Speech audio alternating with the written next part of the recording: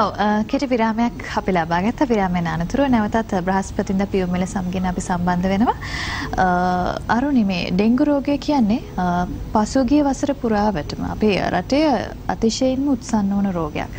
සහ මේ ඇතැම් විටක මේ පුංචි මදුරෙක්ට අපේ මිනිස් ජීවිතයකට මේ තරම් බලපෑමක් කරන්න පුළුවන්ද කියලා හිතන තරමට රෝගීන් සංඛ්‍යාවක් වාර්තා වෙලා තිනවා පසුගිය වසරේදී වගේ මරණ සංඛ්‍යාවක් වාර්තා වෙලා තිනවා. ඉතින් මේ වසරේදීවත් හැකිතාක් ඩෙන්ගු රෝගය අපේ රටෙන් වළක්වාලීම තමයි අපේ අරමුණ. ඉතින් ඒ වෙනුවෙන් මේ ඩෙන්ගු රෝගයත් කාලෙන් කාලට වෙනස් වෙනවා. රෝග ලක්ෂණයන් වෙනස් වෙනවා. ඇතැම් විට මේ ඩෙන්ගු මදුරුවාගේ තත්ත්වයක් කාලෙන් කාලට වෙනස් වෙනවා. ඉතින් ඒ දේවල් සම්බන්ධයෙන් අද දවසේ ඔබ දැනුවත් කරන්න අපි සූදානම් වෙනවා. ඩෙන්ගු රෝගය ගැන මේ ආරම්භ වෙන්නේ නිරෝගී සුව විශේෂාංගය.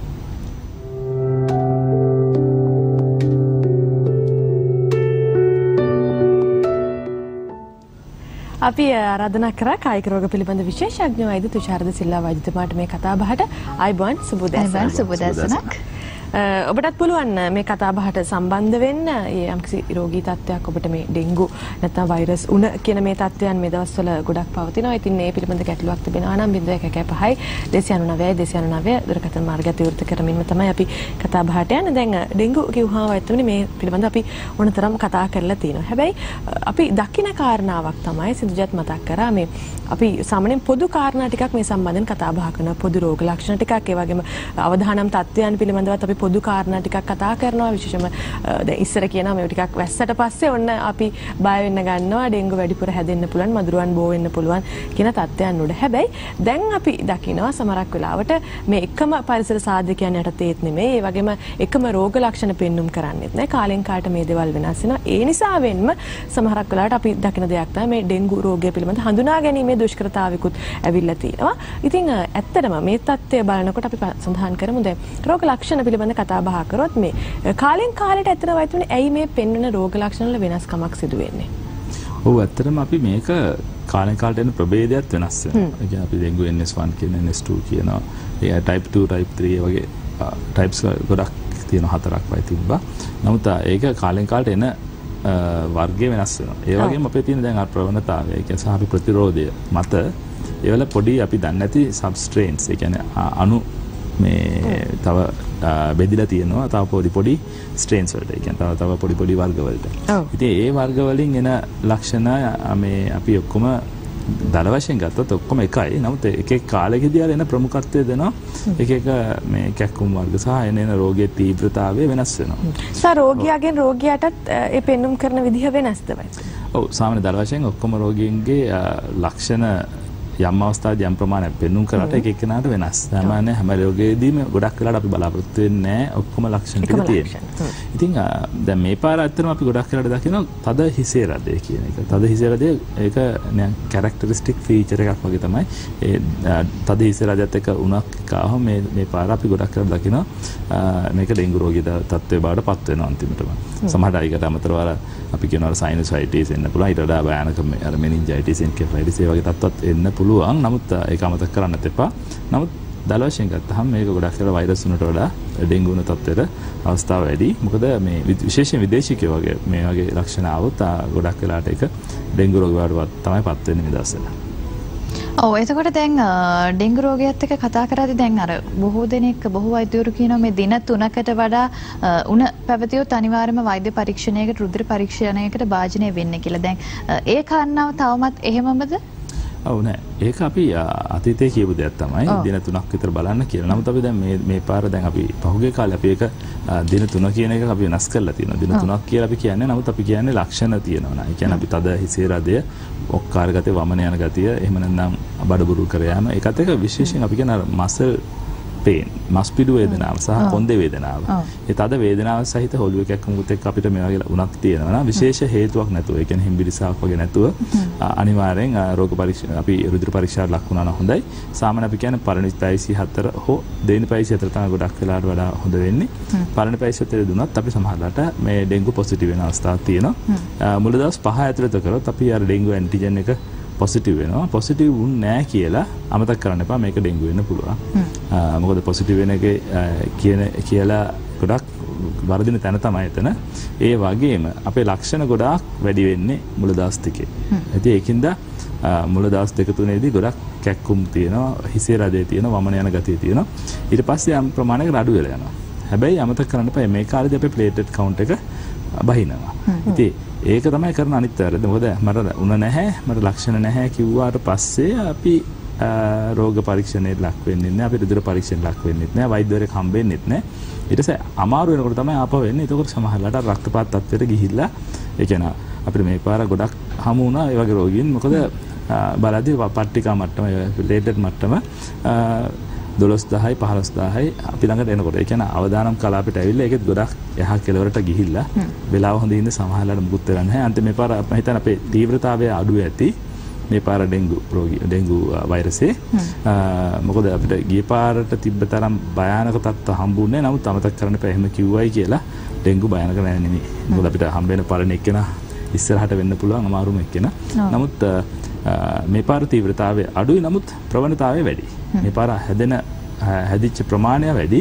නමුත් අර ගිය පාර අපිට ගිය අවුරුද්ද මැද භාගයේදී අපිට ආපු අසංගතය වගේ තත්ත්වයන් තාම නැහැ. නමුත් සෑහෙන ප්‍රමාණයක් ඉන්නවා. ඔව් අවධානමක් තියෙනවා කියන කාරණාව අපි කියනවා.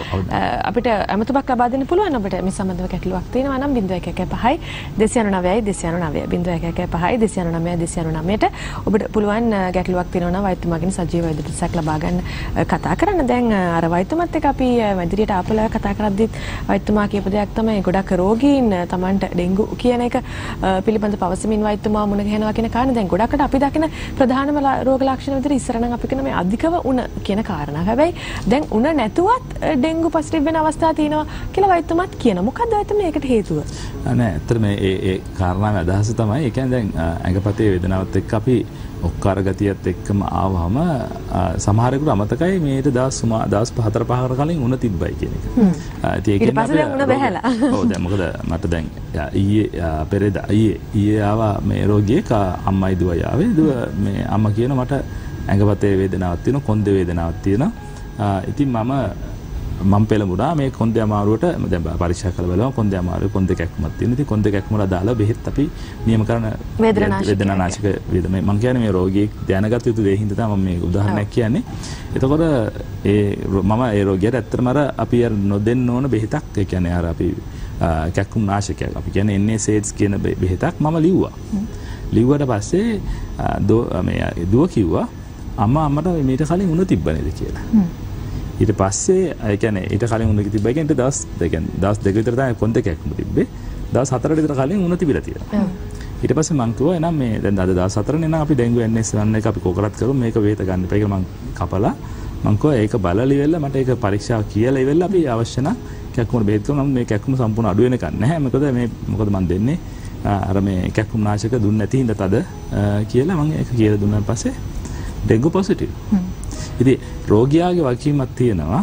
මම මෙතන මේ කතාව කිව්වේ ඒකයි රෝගියා වගකීමක් තියෙනවා. උණක් හැදුනහම ඒ උණ තිබ්බයි කියන එක මතක තියාගන්න. නැත්නම් මම බැරිලා දැන් ඒතර අපි දැන් මම අර බෙහෙත දුන්නා නම් මම ඒ රෝගියාට කරන්නේ වැරද්දා. ඉතින් ඒ බෙහෙත දුන්නාම ඒ බෙහෙතෙන් අපි පට්ටිකා වලට කැටිකාරක වෙන ගතිය ඒ කියන්නේ අපිට පට්ටිකා අඩුවීමක් වෙනවානේ. ඉතින් දැන් රක්තපාත උණ ඇතිවීමේ අවස්ථාව එන්න පුළුවන්. ඉතින් ඒ වගේම ඒක එක උදාහරණයක්. ඒ වගේම මේක අනිත් පැත්ත තමයි අර ඩෙන්ගු නෙගටිව් කියලා අපේ ඇඟේ පතේ වේදනාව තදට තියෙන නිසා සහ හිසේ වේදනාව වැඩියෙන් තියෙන නිසා ආයිත් අපි අර කැක්කුම් නාශක ගන්න පුළුවන්. ඉතින් ඒ කැක්කුම් නාශක ගන්න එක මේ අර NSAIDs කියන ඒවාත් ස්ටීරොයිඩ් වර්ගවත් අපි යූස් කරන අපි නම් ස්ටීරොයිඩ් වලින් හානියක් වෙන්නේ නැහැ. අපි කැක්කුම් නාශක වලින් අපිට හානියක් වෙනවා. ඒක විවිධාකාර වර්ග තියෙනවා. අපි කියන සෙරොක්සිඩ් කියයි, ඩයික්ලොෆෙනක් කියයි, ඉබුප්‍රෝෆන් වගේ ගොඩක් වර්ග තියෙනවා. ඒ වනින්ද අපි ඇත්තට කැක්කුම් නසන්නේ. කැක්කුම් නසන්නේ වර්ග ටිකම දෙන්න බෑ ඩෙන්ගු රෝගියෙක් නම්. ඉතින් ඒක අමතක කරන්න එපා. ඒක දුන්නොත් අපිට ඊට පස්සේ අර හොඳයි අපි කතා කරමු. ඔව්. ඉතින් අර ඒක නිසා අපි සැලකිලිමත් වෙන්න ඩෙන්ගු නෙගටිව් කියලා කියන එක වුණාන් පස්සේ සැලකිලිමත් වෙන්න මේක මම ඒත් අපිට ඩෙන්ගු වෙන්න පුළුවන්. ඒක නිසා වෛද්‍යවරයෙක් නියමිත කරොත් නැවත වතාවක් ෆුල් බ්ලඩ් කවුන්ට් එක කරලා බලන්න කියලා ඒක කරන්න. ඊට පස්සේ අර මං කිව්වා අර පීරියඩ් එක අර උණ නැති කාලෙදී අමතක කරන්න එපා. ඩෙන්ගු ගැන සැකවත් තිබ්බනම් මොන හරි සැක සහිතව තිබ්බනම් විශේෂයෙන් අර white cell count එක අපි කියන්නේ WBC කියලා ලියලා තියෙනවා. ඒ count එක පොඩ්ඩක් හරි අඩු වෙනවා නම් ඒක පෙර නිමිත්තක් වෙන්න පුළුවන් අර platelet අඩුවීමට කලින්. ඒ කියන්නේ පට්ටික අඩුවීමට කලින් අපේ white cell count එක ගොඩක් කරලා අඩු වෙනවා. ඉතින් මේ දෙක සමගාමීව යන දෙයක්. ඒක නිසා වෛද්‍යවරයෙක් ඒක බලාපොරොත්තු වෙන දැන් white cell count එක අඩු වෙනවා නම් අපි ඊළඟට platelet count එක අඩු වෙයි කියලා. ඉතින් එහෙම තියෙනවා නම් අපි කියනවා නැවත වතාවක් full blood count එක කරලා අපිට දැනුම් දෙන්න කියලා. ඔව් දැන් අවත්තම සමනින් එක පාරක් ඩෙන්ගු හැදුන කෙනෙක් දැන් වුණ ආය ඩෙන්ගු අවදානමක් එනකොට ටිකක් පියක් දක්වනවා. මොකද කතාවක් තියෙනවා දෙවනි පාරත් ඩෙන්ගු හැදුනොත් ටිකක් අර කලින් පාරට වඩා අවදානම වැඩි සහ මේ ඇති වෙන්න පුළුවන් සංකුලතා වැඩි කියලා. ඒ කතාව පිළිබඳව අපි කතා කරොත් ඒක ඇත්තක්ද කොහොමද? ඔව් ඒක ගොඩක් කට්ටිය තුල තියෙන මේ බියක් තමයි. නමුත් යම් ඇත්තක් තියෙනවා. ඒ කියන්නේ ඒකට වඩා ටිකක් අමාරු වෙන්න පුළුවන් කියන එක. නමුත් අපි මට ඉඳලා තියෙන 3 පාරක් මාස 6ක් ඇතුළත ඩෙන්ගු හැදිච්ච රෝගියෙක්. ඉතින් වගේ රෝගීන් දෙපාර හැදිච්ච කට්ටිය ගොඩක් ඉන්නවා. මාස 6ක් ඇතුළත 3 පාරක් හැදිච්ච කෙනෙකුත් ඉඳලා තියෙනවා. ඉතින් මම කියන්නේ ඒක එහෙම අමාරු වෙන්න ප්‍රවණතාවය වැඩි කියලා කිව්වට එහෙම ලොකු වෙනසක් දැකලා නැහැ අපේ අත්දැකීම් වලින්. නමුත් සෛද්ධාන්තිකව ගත්තාම අපිට මේ යම් වැඩිවීමක් තියෙන්න පුළුවන් කියලා කියන්න පුළුවන්. නමුත් එහෙම බියක් වෙන්න ඕනේ නැහැ. කීපාර හැදුනත් එක විදිහම තමයි අපි මේ බෙහෙත් කරන්නේ. අපි සාමාන්‍ය සර්ජරීකරණය කරනවා. රෝගියාට අපි ඒ කියන්නේ සේලයින් දීලා සහ අපි විවිධාකාර ක්‍රමවලින් සහ අපිට සරල දෙයක් කරන්න තියෙන අපිට අපේ රුධිර පීඩනය පවත්වාගෙන යාම සහ මුත්‍රා යාම හොඳට පවත්වාගෙන ගියොත් එච්චර ලොකු බය වෙන දෙයක් නැහැ. ඒ දේ තමයි අපිට වැදගත් වෙන්න ඕන. අපි පට්ටිකා ගැන තමයි අපි හැමදාම කතා කරන්නේ. නමුත් පට්ටිකා නෙවෙයි වැදගත් වෙන්නේ.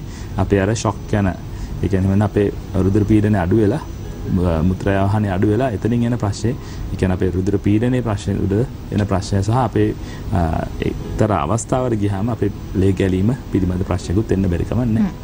ඔව් එතකොට වෛද්‍යතුමනි දැන් තවත් අපි නිතර අහලා තියෙන කතාවක් තමයි දැන් ඩෙන්ගු රෝගය හැදිලා සුව වුණාට පස්සේ යම්කිසි රෝගියෙකුට ඊට පස්සෙත් මේ සාමාන්‍යයෙන් මාස 2-3ක් යනකම් මේ ඇඟේ පතේ වේදනාව තියෙනවා සහ අර රෝගය ඇඟ ඇතුලේ තියෙනවා කියලා. ඒ කතාවෙත් යම්කිසි සත්‍යතාවයක් තියෙනවද?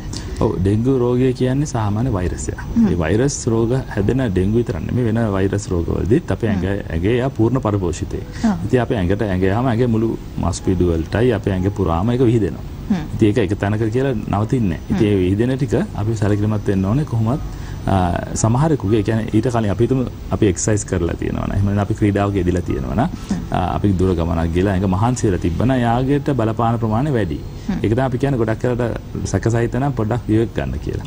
ඉතින් ඒතකොට ඒගොල්ලන්ගේ අර මස් පිඩු වලට හානිය යඩි. ඉතින් ඒතකොට ඒගොල්ලන්ගේ තියෙන කැක්කුම් ගතිය අර ප්‍රකෘති තත්ත්වයට පත් වෙන්න බැරි ගතිය ටිකක් කල් යනවා. ඉතින් ඒක නිසා අපි සැලකිලිමත් වෙන්න ඕනේ ඒ ගැන.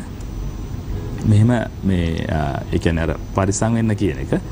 ඉතින් ඒවයි කට්ටියට ටික කාලයක් පවතින පුළුවන්. නමුත් අර එහෙම නීතියක් නැහැ. මාස 3ක් පවතින මාස සතියක් නිවාඩු ගන්න, සති 2ක් නිවාඩු ගන්න. ඒ කියන්නේ ලෙඩේ හොඳ වුණාන් පස්සේ එක එක්කෙනාට අනුව වෙනස් වෙනවා. ඒක තමයි ගොඩක් කට්ටිය අහන්නේ. අපි මේ රෝගය හොඳ වෙලා යනකොට මේ මොකක්ද ඊළඟට අපි කරන්නේ? අපිට මාස කීයක් නිවාඩු ගන්න ඕනද? සුමාන කීයක් නිවාඩු ගන්න ඕනද? එහෙම නීතියක් නැහැ. එක එක්කෙනාට බලපාන. අපිට ඩෙන්ගු රක්තපාත හැදෙන කෙනෙකුට ගත කරන කාලය වෙනස් ඩෙන්ගු උණ විතරක් හැදිලා යනවා. මොකද ඩෙන්ගු රක්තපාත කියන කට්ටියගේ ගොඩක් වෙලාවට අපි අර අමාරු වෙච්ච ඇඟක් තියෙන්නේ. ඒතර ඒගොල්ලන් ප්‍රකෘතිත්වයට පත් වෙන අපි හිතමු සමාජ සුමානයක් එකමාරක් යයි. ඉතින් අපි ගොඩක් වෙලාවට කියන්නේ කරන්න පුළුවන් දේ විතරක් කරලා බලන්න. ඒ කියන්නේ මුලින් අපි ගෙදර වැඩ කරන්න කියලා බලනවා. ගෙදර වැඩ ටික කරන්න පුළුවන් නම් අපි ඊට පස්සේ කියනවා පඩිපෙලක් එහෙම නැගලා බලන්න. පඩිපෙලක් නැගිද්දි හති නැත්නම් පඩිපෙලේ අර අපි කියන 2 flight of stairs කියලා කියන්නේ දෙපාරක් නගින කියන්නේ උඩට නගින්න පුළුවන් නම් ගොඩක් වෙලාවට මේ මට්ටමට ආවයි කියනවා ප්‍රකෘති තත්ත්වයටපත් උනායි කියන එක. ඊට පස්සේ දිනදා වැඩ ටික කරන්න පුළුවන්, ඔෆිස් යන්න පුළුවන්, ඒ වගේ දේවල් කරන්න පුළුවන්. නමුත් අර ක්‍රීඩාවක නිරත වෙනවා නම් ඒක කරන මට්ටම අපි වෛද්‍යවරයෙක්ගේ අනුමැතිය ඇතුව කරන්න ඕන. මොකද මම ජෙනරලි කිව්වොත් ඒක වැරද්දක්. ඔව් දැන් අර වතුම සඳහන් කර ඩෙන්ගු උණ තත්ත්වය සහ මේ ඩෙන්ගු රක්තපාත කියන තත්ත්වයට තවත් බියක් දක්වන කාරණයක් තමයි ඔය සමහරක් වෙලාවට ඩෙන්ගු හැදුනට පස්සේ මේ ශරීර අභ්‍යන්තර ඉන්ද්‍රියන් වලට යම් හානි පැමිණෙන්න පුළුවන් කියන කාරණාව. දැන් එතනදිත් දැන් ඩෙන්ගු රක්තපාත කියන තත්ත්වයට පත් වෙච්ච කෙනාට ඇත්තටම ශරීර අභ්‍යන්තර ඉන්ද්‍රියන් වල ක්‍රියාකාරීත්වයට යම්කිසි බාධාවක් එන්න පුළුවන්ද? ගැටලුවක් එන්න පුළුවන්ද කාලාන්තරයක් යනකොට? කාලාන්තරයක් කියන්නේ මෙහෙමයි. අපි සාමාන්‍ය ඩෙන්ගු වලදී ඩෙන්ගු පූර්ණ සුවයක් එන රෝගයක් සාමාන්‍යයෙන්. ඉතින් ඒකේදී අපි අභ්‍යන්තර අවයවවලට වෙන හානිය කිව්වහම ඊටාම කලාතුරකින් වගේ අපි අර මොළයට බලපෑමක් වුණොත් ඒකේදී වෙන අතුරු ආබාධයක් එන්න පුළුවන්. නමුත් මෙතෙක් වාතාවරණය නැහැ. ගොඩක් ඒවා ඔක්කොම පූර්ණව අපි මේ ප්‍රකෘති තත්ත්වයටපත් වුණා. ඉතින් අපිට පහුගිය කාලෙක ගිය අවුරුද්දේම අපිට ආව ඩෙන්ගු එන්කෙෆලයිටිස් කියන තත්ත්වයට ආවා. ඒ කියන්නේ කීප දෙනෙක්ට ඔළුවට බලපාලා අපේ මොළයට බලපාලා ඒකට අදාළව රෝග ලක්ෂණ පිළිබිඹු කරා. ඉතින් අමතරව අපි මූලික වශයෙන් මේ දවස්වල අපි හැමදාම ඩෙන්ගු වල සැලකිලිමත් වෙන්නේ හෘදයට බලපෑමක් වෙනවාද කියන එක සහ විශේෂයෙන් අක්මාරු බලපෑම. ඔව් අපිට වෛද්‍යතුමනි දුරකථන එමතුමක් තියෙනවා මාලා මහත්මිය ඉන්නවා අයිබන් සුබ දැසනක් ඔබට. මාලා ඔව්. හෙලෝ. ඔබේ ගැටලුව සඳහන් කරන්න ඉක්මනින්. මේ මමගේ දුවගේ පුතාට දෙතරයක් ඩෙන්ගු හැදුනා. ඔව්. ඉතින් තවසරේ එයාට හැදෙන ප්‍රවණතාවයෙන් තීරණය කරන්න දැනගන්නවා. ඒක තුන් පාරක් නෙමෙයි අපි ඊට වඩා පාරවලුත් හැදෙන්න පුළුවන්. මොකද ඒකේ වෙනසක් නැහැ. මොකද ඉන්න පරිසරය තමයි මූලික අවශ්‍යතාවය තියෙන. මම අර කලින් කියපු රෝගියාටත් මම කිව්වේ ඒ රෝගියාගේ වැරද්දට වඩා අපේ තියෙන පරිසරයේ වැරද්ද. ඒ කියන්නේ පරිසරය අපිට ඩෙන්ගු මදුරුවෙක් ඉන්නනේ මදුරුව අපිට විදින අවස්ථාව වැඩි. ඒ අවස්ථාව වැඩි වෙන හින්දා අපිට ඩෙන්ගු හැදීමේ අවස්ථාව වැඩි. අවදානම් වැඩි. ඉතින් අනිවාර්යෙන් අපි පරිසරය පිරිසිදු කරගන්න ඕනේ. එතන තමයි අපේ මූලික දේ. අපේ පරිසරය විතරනේ අපේ අල්ලපු විතර පරිසරෙත් අපි සැලකිලිමත් වෙන්න ඕනේ. ඉතින් ඒ වටපිටාව කියන දේ හැමදේම හැම පුද්ගලයාගේම වගකීම. තමන්ගේ පරිසරය විතරක් නෙමෙයි අනිත් වටපිටාවේ මොකද වෙන්නේ කියලා ගැන දැනගෙන ඉඳීම. ඒ කියන්නේ මේක නගරාසන්න ප්‍රදේශෙත් උන්තරම් බහුලව තියෙනවා. ඉතින් ඒක ගම්වලදී මම හිතන්නේ මීට වඩා අඩුවේ. මොකද ඒ වල වතුර බැහැලා යන ක්‍රම වැඩි හින්දා. ඔව් ඒ නිසා පරිස්සම ගැන හිතන එක තමයි වැදගත් වෙන්නේ. ඉතින් කාලෙලා තිබ්බනම් තව මීට අපිට දේවල් කතා බහ කරන්න පුළුවන්. නමුත් ලැබුණු කාලය තුළදී ඔබට මේ දිනවල වැදගත් වෙන කරුණු කාරණා ටිකක් අපිට ඩෙන්ගු රෝගය සම්බන්ධව කතා බහ කරන්න අවස්ථාව ලැබුණා. වෛද්‍යතුමාගේ සහභාගීත්වයත් එක්ක අපි ස්තුතිවන්ත වෙනවා කායික රෝග පිළිබඳ විශේෂඥ වෛද්‍ය තුෂාරද සිල්වා වෛද්‍යතුමාට අපි තවත් දවසක වෛද්‍යතුමා මුණ ගැහෙන බලාපොරොත්තු වෙනවා. පියුම් මිලේදී ස්තුතියවට අයබෝන්. අයබෝන්. හොඳයි එහෙනම් අපි සූදානම් වෙන්නේ මේ විශේෂාංගෙන් වගේම අද දවසේ පියුම් මිල වැඩසටහනින් සමුගන්න. ඉතින් ස්තුතියි අපිත් එක්ක එකතු වෙලා හිටපු ඔබ සියලු දෙනාට නැවතත් හෙට දවසේදී හරියටම උදෑසන 8 වෙද්දී සිකුරාදා පියුම් මිලෙන් ඔබව හමු වෙන බලාපොරොත්තු වෙන අදට අපි ඔබෙන් සමුගන්නවා. ගෙන් එන්න අයබෝන්. දිනපතා අලුත් වීඩියෝ සහ ප්‍රවෘත්ති නැරඹීමට ඉහත බටන් එක ක්ලික් කර සියත TV subscribe කරන්න.